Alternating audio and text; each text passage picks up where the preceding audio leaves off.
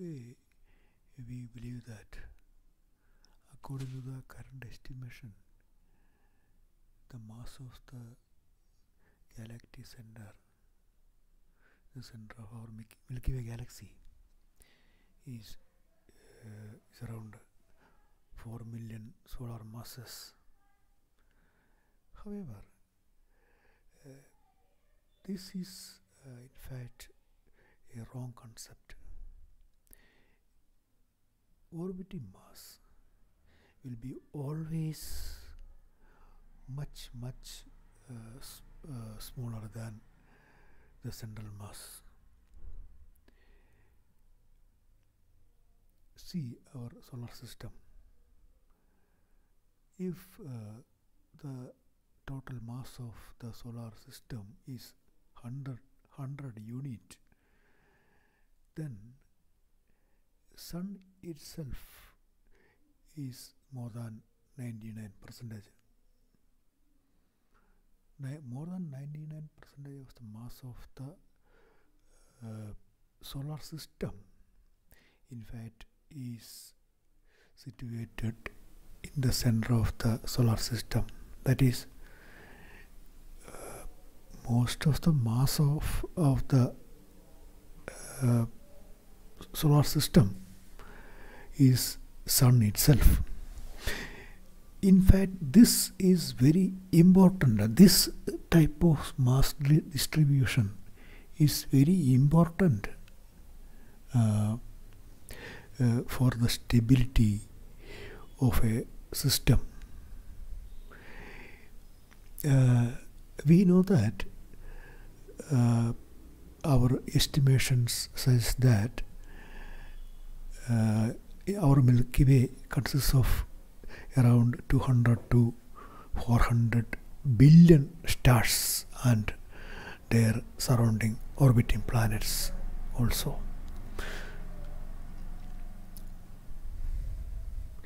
If you take the median, if you consider 300 billion stars in our Milky Way galaxy, then the 4 million solar mass for the galactic center is totally unacceptable. It is totally wrong concept. There must be, in fact, that kind of mass distribution does not work. If that we can compare, it's like an elephant orbiting around an ant. Our current estimation of 4 million solar mass for the supermassive black hole in the center of our Milky Way galaxy, and 300 to 400 billion stars orbiting around the 4 million solar mass is just like an elephant orbiting around an ant. It is quite not possible. It's absolutely wrong idea. Now the problem is that we measure the mass of the galactic center is by considering orbiting stars, an orbiting star's mass, its speed, and distance from the Milky Way galaxy, center of the Milky Way galaxy, like that. So here the issue is that there's the speed is not helpful to calculate the mass of the center of the galactic center. In fact, as I said in one of my previous videos, because of the gravity, a galactic center maintains a denser region of ether around it. In fact, the galactic center sits inside a gigantic ether bubble. Therefore, this can explain the orbital behavior of the S2 star. S2 star is a flat rotation curve says that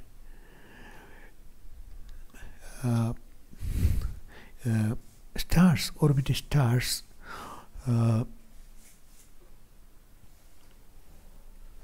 maintain almost stars orbit around the Milky Way galaxy, nearer and farther stars orbiting around the Milky Way galaxy almost same speed. That is called flat rotation curve. This is the reason for that. Because of the etheric friction, the closer you go to the galactic center, you will experience more friction, and as you go farther from the galactic center, the etheric friction also reduces. So the closest star experience maximum etheric friction.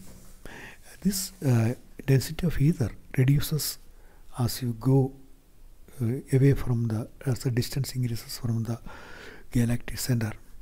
So this can explain the flat rotation curve.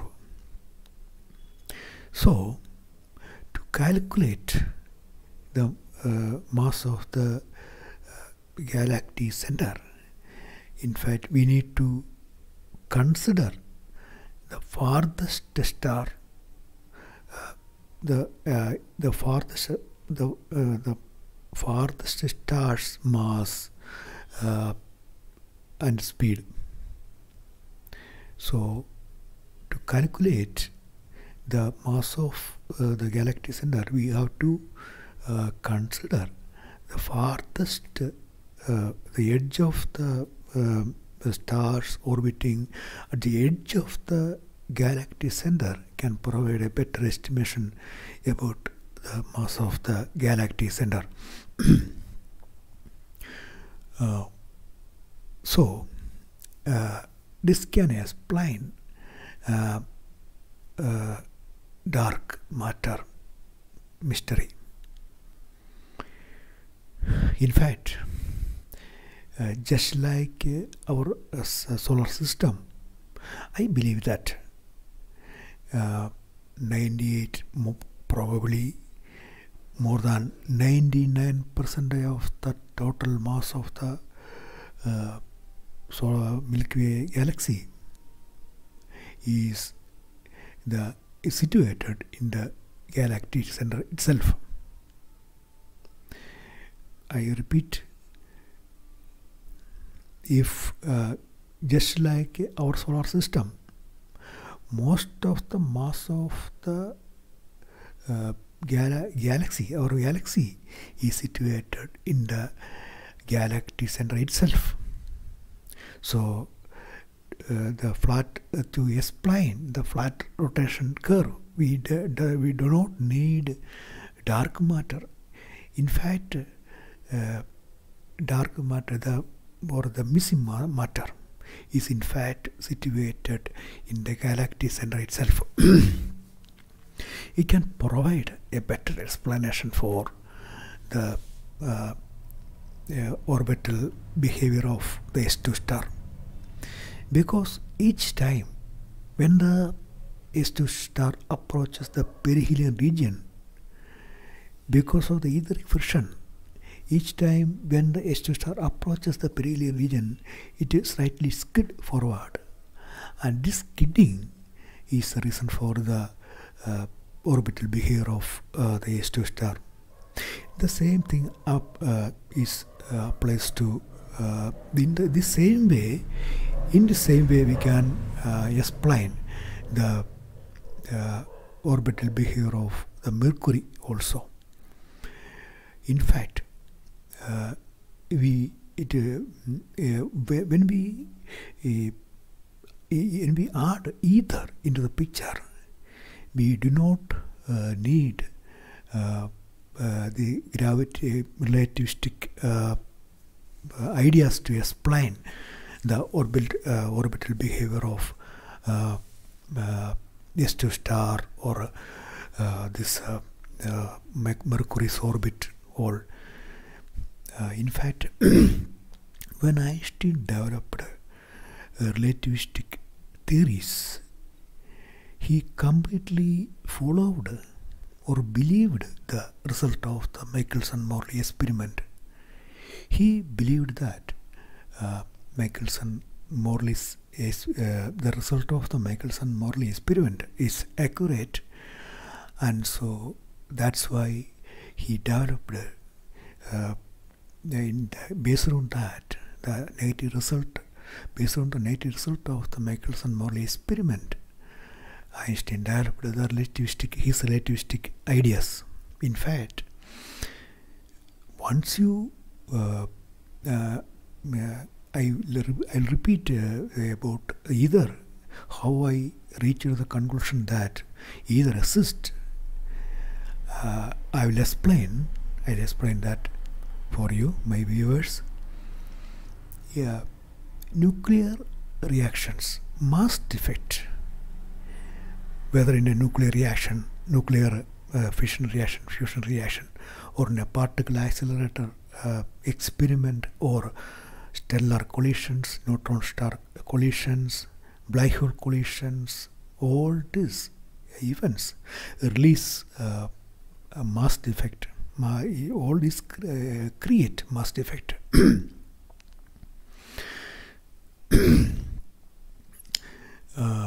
If you now, Einstein said that matter and energy are two different manifestations of the same thing, but I have a disagreement on that. Now let's think about a nuclear reaction, mass defect in a nuclear reaction. For example, consider a nuclear fission reaction. When an optimum energy neutron collide a 92 uranium-35 nucleus, it splits into two. It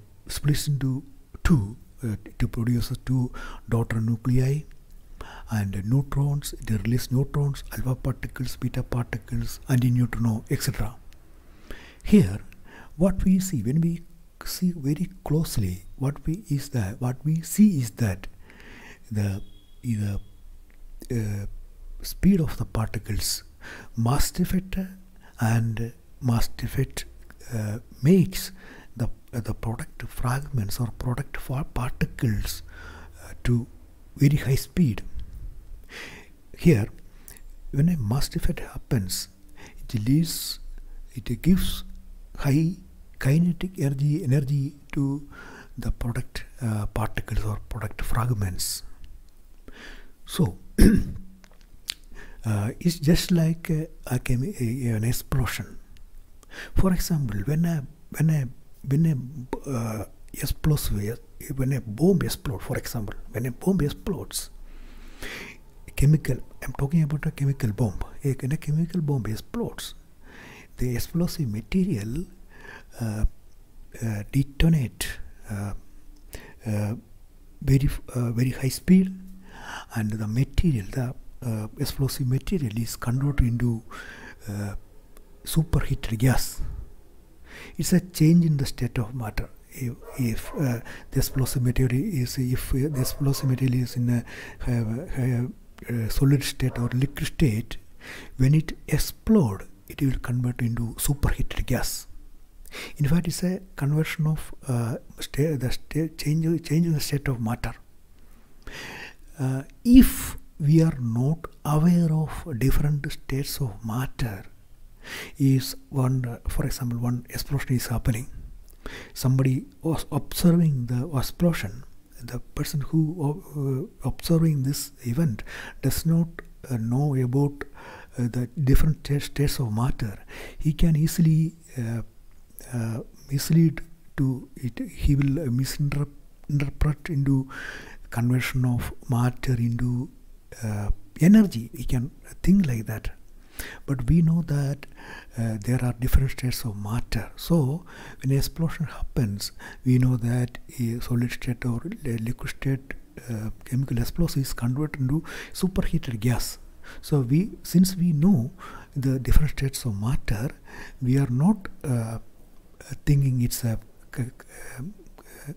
we are not thinking that it's a matter energy conversion. In fact, this nuclear explosion also the same thing applicable for nuclear reaction also. So when Einstein developed this mass energy equivalence theory, he was not aware of the ether. Even people now who are not aware of the existence of ether. So as I said, I said earlier, you can watch my other videos. I explained in multiple videos. I am discussing about this mass energy, how nuclear energy released. I upload multiple videos in my channel, so you can go and check that videos explaining how a mass defect release energy, how nuclear energy is released, the mechanism or the process behind the release of nuclear energy. So my conclusion is that every mass defect in the universe, whether in a particle collision experiment or in nuclear reactions, whether in a fission reaction, fusion reaction, or stellar collisions, black hole collisions, all these events, the events which create mass defect is directly converted into ether. The mechanism behind the expansion, when a mass defect happens, the mass defect is converted into ether. The interesting thing is that the ratio of the expansion is so huge. For example, a gram of matter can be converted into a cubic kilometer volume of matter in millionth of a second. That means the expansion rate is so huge. When this happens, the product fragments act like a high energy projectiles. And when this projectile hit the surrounding particles of matter, it results in the generation of a large amount of heat. In fact, this is what is happening. In fact, when we closely observe a nuclear fission reaction or fusion reaction, what we see is that the product particles are moving in a very high speed. It's just like in a chemical explosion. When it explodes, when it detonates, it push or it sprays the product fragments in every direction in very high speed. So when this product particles hits the surrounding particles of matter particles, it results in the generation of radiations, X-rays, gamma rays, high energy photons. So when we very closely observe a mass defect and the release of nuclear energy, we cannot see any kind of mass defect as Einstein suggested. So the mass energy equivalence concept is actually, in fact, is a wrong concept. I want to tell you another thing is that Einstein, I respect Einstein. I am a great fan of Einstein. He was a great genius. He is the first person who discovered or predicted about the time dilation, gravitational time dilation. Matter we can produce a small amount of matter can yield a large amount of energy, or matter consists of a large amount of energy. All these ideas, similarly gravitational lensing, starlight bending, all these phenomena, Einstein is the first person who predicted all this. So he was really a genius. But I have I have disagreement with his explanations. He gave us explanations. I have only my difference is with his explanations. I am not against Einstein. I am a great fan of Einstein. So I have only disagreements with his explanations only. I really like Einstein. I don't have any, because many people comment that I do not have such feeling. For I am a great fan of Einstein. So anyway, I think that in my channel I have published multiple videos about how nuclear energy is released.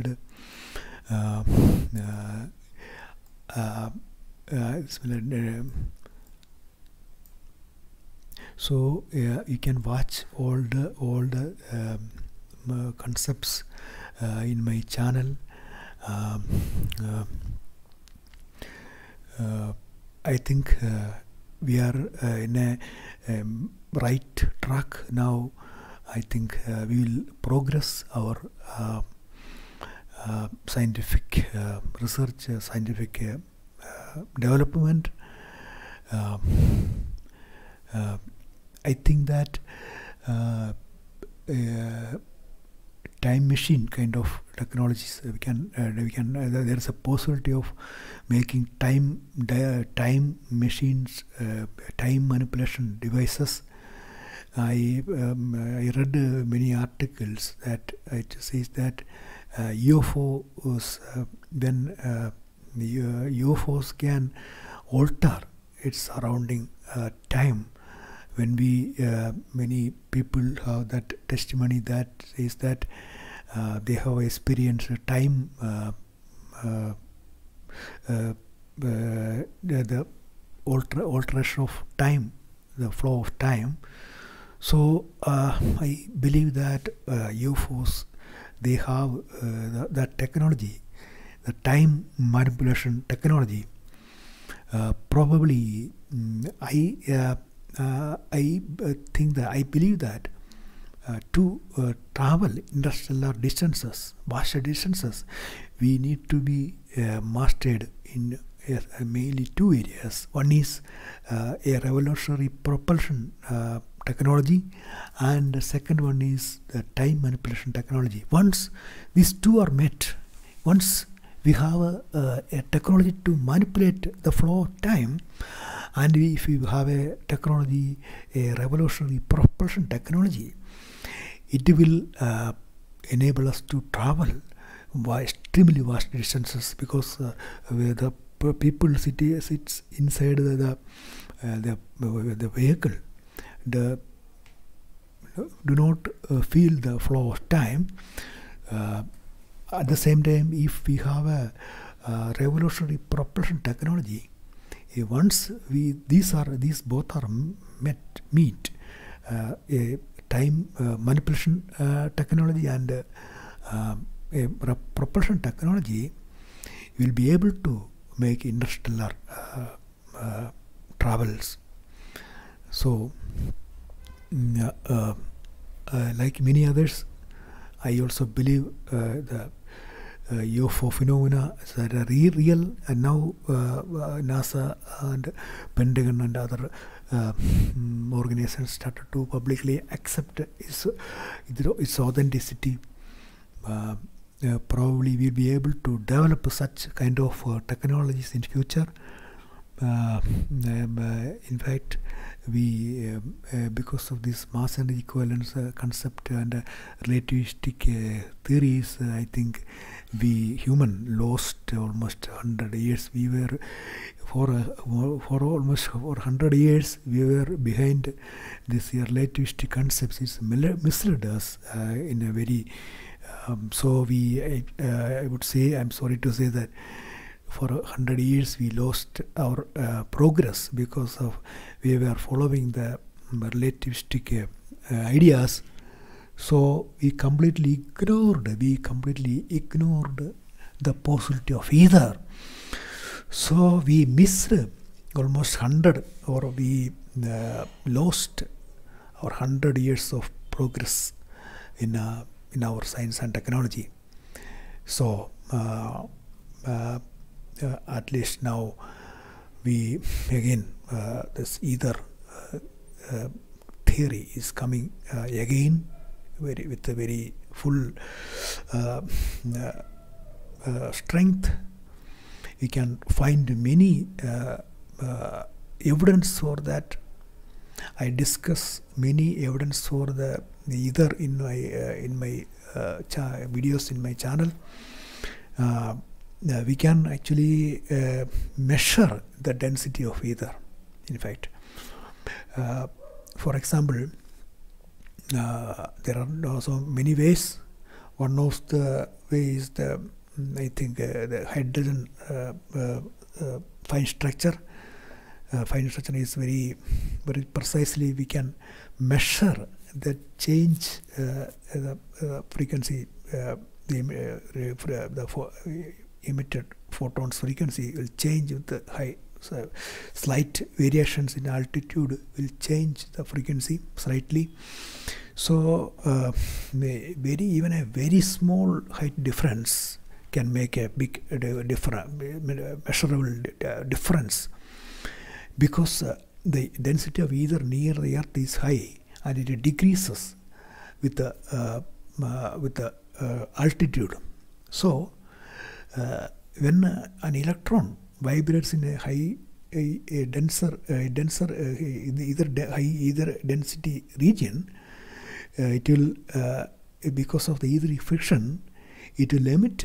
The Aether stops vibrating very fast. It prevents vibrating fast. So an electron, electrons in an atom, when it vibrates, if it in a high Aether density region, because of the Aether friction, it will emit a long wavelength radiation. So as you increase your altitude, because the density of Aether decreases the altitude, the wavelength of the photon which is emitted by the atom will, as you go up, as you increase the altitude, since Aether density decreases with the altitude, the electron will emit a short wavelength radiation. So that is observable. Even a very small altitude change, for even centimeter scale differences in altitude can change the wavelength of the light, the emitted light. So I think it's better this hydrogen fine structure.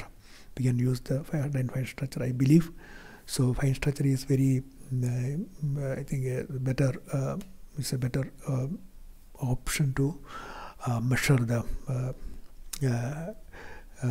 density difference of Aether in different altitudes. Similarly, another thing is that the wave nature of matter. I believe that wave nature of matter is somehow related with the density of Aether in space. For example, electron diffraction tube. Electron diffraction tube produces diffraction rings. So if we have two electron diffraction tubes, and if you operate at the same voltage, at the same operation voltage, I'll repeat again, at the same operation voltage, two electron diffraction tube at a different altitude, it produces slightly different wavelength electrons. The wavelength of the diffraction, the the wavelength produced by the electrons will slightly change with the altitude. In a high either density region, for example, near the Earth, it will the hydrogen this electron diffraction to produce a different wavelength waves, and as you go up, it will create a different wavelength diffraction rings. So there are so many ways to measure the density of ether. In my book, all this I mentioned in my book. My book is coming soon. I'll discuss. I'm discussing all this in my book. You can read my book. I think it's a revolution. Is going to a big revolution is going to happen. I'm not considering it's my personal gain. It's I consider as a humanities achievement, scientific achievement. I think we are in a correct, more accurate track, and we will be able to develop different kinds of technologies in future. For example, another thing I want to tell is that UFO crafts, they are not making any sound. They can their peculiar behavior of UFOs such that they are using some kind of different kind of propulsion technologies. I believe that I think that the UFO phenomena, or UFOs, are utilizing the denser region of ether near massive bodies for their hovering and propulsion. In fact, they are very highly advanced civilization. I believe, like many others, I also believe UFOs are vehicles of extremely advanced civilizations. They are probably far ahead of our technologies. They are well aware of the space-filling ether, all phenomena much better than us. So they have, I believe, they have developed many wonderful technologies. They are exploiting many natures phenomena, different this kind of ether gradient near massive bodies for example, for flotation or hovering and propulsion. And another interesting thing I want to discuss is that I think that another kind of a propulsion technology, that also I discussed in my one of my videos. That is, I think 1-2 years old video. I published a video on I think 2 years back about the UFO, how UFO propulsion technology. So that you can watch in my channel. In that I says that the mass effect. In fact, mass effect release ether. So, without the generation of heat, we can directly extract the expansion or explosion of the ether. I think that nuclear explosions generate a lot of heat because when the mass effect happens, the ether missing matter explodes violently, and it makes product particles in a very high speed, and product particles collide with the surrounding matter, and it generates thermal energy. In fact, I believe that the advanced civilizations, like they can create propulsion. It's a very revolutionary idea. And very highly advanced civilization, perhaps they can create pure propulsion without any heat. It's very interesting. advanced civilization, I believe they achieved the technology to create. They have developed the technology to make propulsion without heat signature. They will make a mass effect, but this mass effect does not create, does not propel, or it does not spray particles. They can directly extract the propulsion, the ether explosion. They can directly take advantage of the propulsion created by the explosion of or detonation of ether. I believe that perhaps UFO propulsion, perhaps something like this, I believe. They can, without heat signature, without producing heat, they can convert the mass effect into propulsion. They can convert mass effect into pure propulsion. So that's the reason why they can move very high speed. And also, I believe UFOs are situated inside a bubble.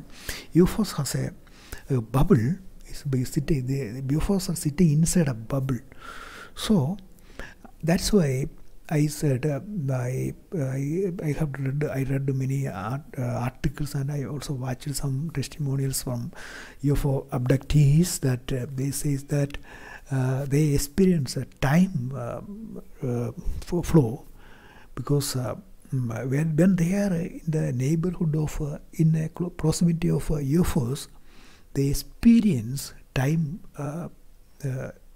time flow, the flow of time, the time dilation kind of thing.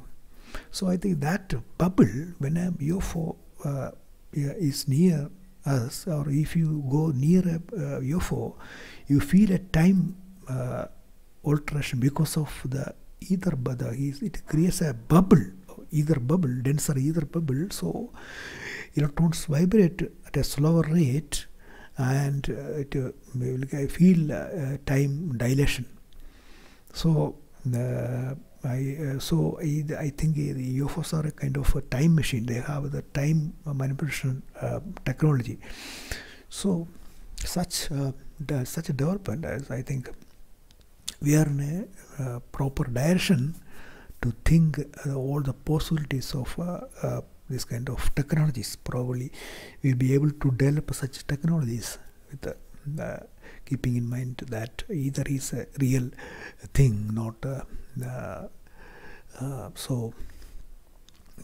in fact all phenomena which are explained or predicted by the theory of relativity can be explained by just adding ether into the picture. As I mentioned in my videos, you please watch my old videos. I explained so many interesting things in this videos. I upload multiple videos, multiple shorts videos, very short videos. It some seconds, only some 8 seconds. But if you post, or you can read, you can read that thing.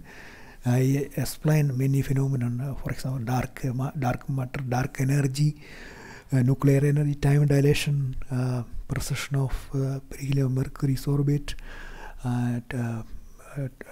gravitational time dilation, gravitational redshift, and most of those phenomena I explained in my channel. I upload multiple videos. You can watch those videos.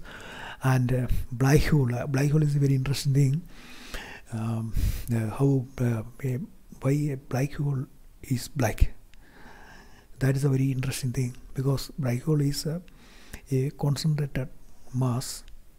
So it's very massive, and it's very concentrated, very much concentrated mass. So the density of ether near a black hole is so high that in fact, I want to tell you. Yesterday, I was discussing about the constancy of light speed. In fact, light speed is not a constant. For example, if light travels from one edge to the opposite edge of a galaxy, for example, it will be traveling through different ether density regions. When it reaches near a star, density will be high, so light will bend, light will refract, and when it reaches a near travel farther from the star, speed will become high because the density is low. And if it comes near a black hole, because of high ether density, again it will become slow. But if a light beam directly go to a black hole, then what will happen? Because the density of ether near a black hole, the close proximity of a black hole is so high that light will completely become standstill. That is very interesting. I think that this can explain why a black hole is black, because near a black hole, the proximity of black hole, the close surrounding of the black hole is the density of ether is so high that light will be stopped because of the density of ether. Light cannot pass through that. That is like this. If a photon, when it reaches near the star, a black hole, if it very close, it will be completely stopped. As if it go in a certain distance, then it will bend, and like that it works. Black hole is very interesting object. That video that video is coming soon about my finding about black hole and light interactions. Please, I am an independent researcher. I do not have any outside support. I am an independent researcher, so I need your support. Please subscribe my channel and please share my videos. That way you can support me. Your support is very important for me to continue my work. I am putting so much effort in this my effort, so you can support me. And if you like, you can use YouTube super chat also. You can use that anyway. I'm very thankful to you. So in my channel you will find different phenomena, explanations for different phenomena. Please do watch my videos. Please share my videos and support my I need your support. I thank you for my viewers. If you have any questions, please you can ask me.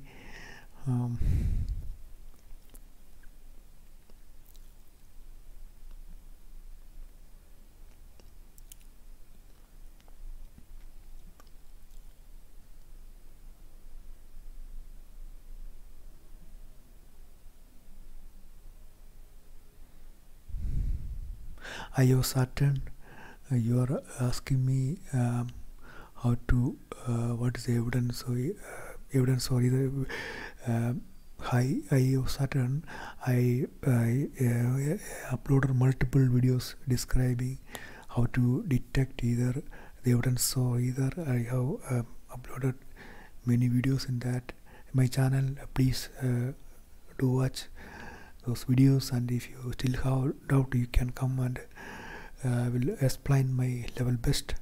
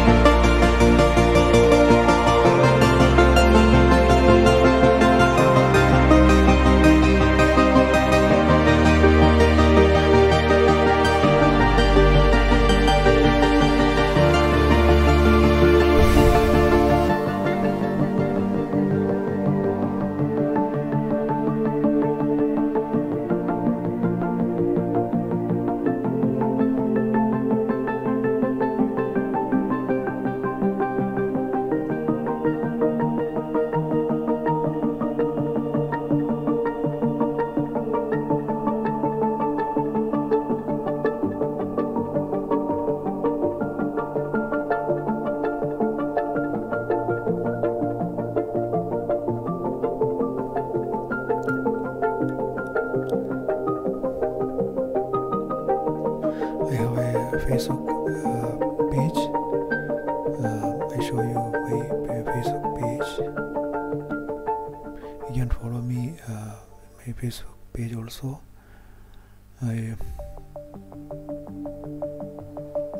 This is my Facebook page.